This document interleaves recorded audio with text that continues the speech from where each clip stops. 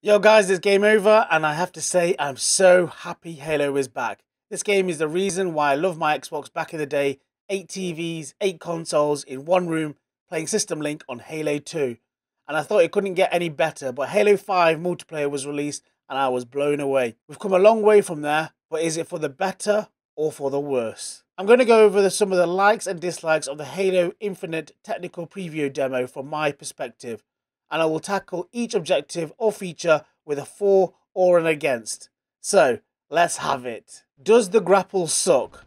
Nah, it doesn't suck, but for me, it just feels like a gimmick. Almost a halfway meet in the middle place where 343 loved the Spartan Charge from Halo 5, which I loved, and jetpacks from Halo 4, which I didn't like. But a minority of the community didn't like Spartan Charge, as well as the jetpacks. So we ended up with a grapple. I know this could be quite controversial, and the grapple is decent, but I don't feel badass when I use it like I use the Spartan Charge. Some of the kills I've seen with a grapple are quite impressive when it's been used, and you can fetch things from a distance, but flying towards something feels a bit odd. If I was going to pick between the grapple and the Spartan Charge, I would pick the Spartan Charge all day long. I am not limited to when I can use it, and in Halo 5, you felt like the best super soldier using the Spartan Charge. You could smash people with it, get weapons quickly, dodge bullets like you're Neo in the Matrix, and use the same button to get to far to reach ledges, and also get to your teammates quicker, but with the grapple, you don't sting, you kind of float.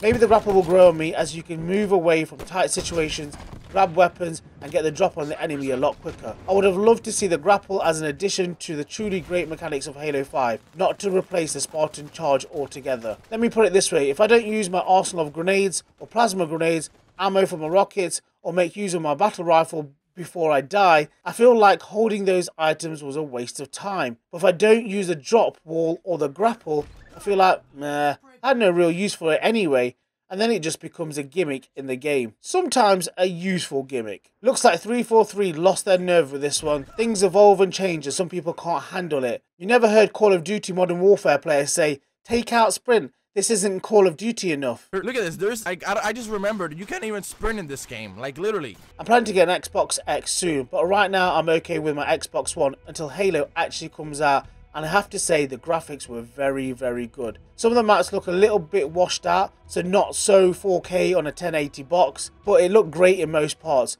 except for the grenade that looked like it was downloaded from YouTube.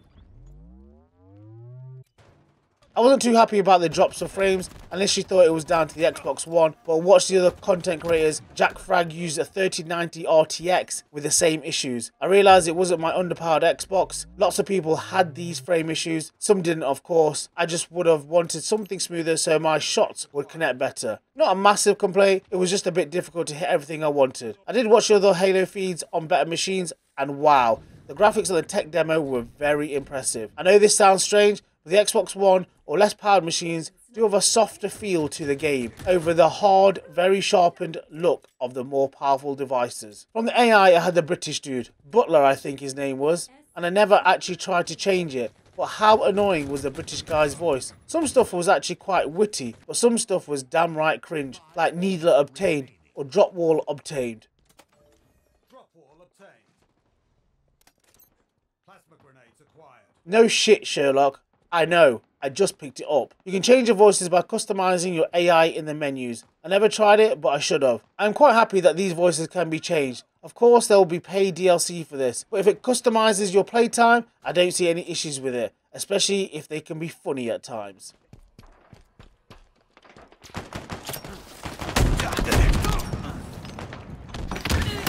Bet that was a surprise. I know some of you Halo 5 bashers also didn't like the unlimited sprint like Spartan Charge, but just want to say one thing to you guys. I'm glad it's in the game as you can get to things faster. You can make massive leaps from one ledge to another ledge. And if your teammate needs your help, you can join the combat with them and make the combat last longer or end it quicker. Graphically or emotionally, it didn't feel as fast as Halo 5. I felt like in Halo 5 you gradually got to a faster top speed. Also the speed of blur lines were more defined in Halo 5. I think things like this can be fixed pre-launch, but wanted to put it out there.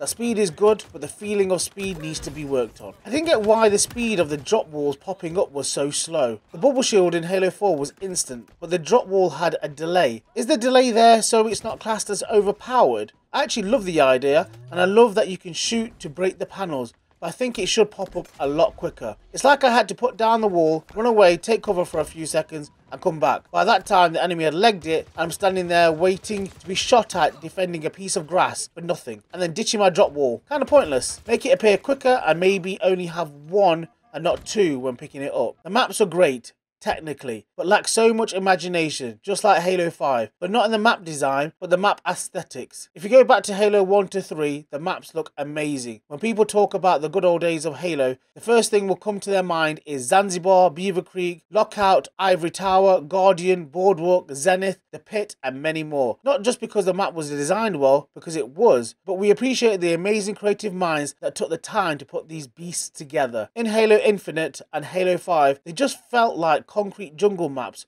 or just metal walls and boxes everywhere, like I'm fighting in a big old factory and then it changes to a different location. The map designs are great, but just like in Halo 5, the maps were very mediocre looking. I hope the maps are grander in Halo Infinite. We need to be talking about these maps in years to come. I was happy to see guns on walls with a respawn meter. That was pretty cool. Guns just lying on the floor was always a bit weird. The shotgun and the needler felt very underpowered, especially the shotgun, but the pistol, oh wow. Proper badass. The tight corridors that turned into open spaces was a great idea. I really love the design choices to traversal all over the map. I love feeling like I can parkour, especially with clamber. But I tell you what, if I had Spartan Charge at my disposal, I would have definitely made more landings and felt like a real badass. I'm flogging a dead horse here, aren't I? What did you think to my pros and cons to this Halo Infinite technical demo? Did you have some I missed out? Did you agree or disagree with any of them? Please hit that like button and subscribe if you haven't done so. I'll be posting more random games and more Halo when it's out, and I try to be as humorous as possible. Just check out my other videos for proof. Have a great day, peace, and pow pow.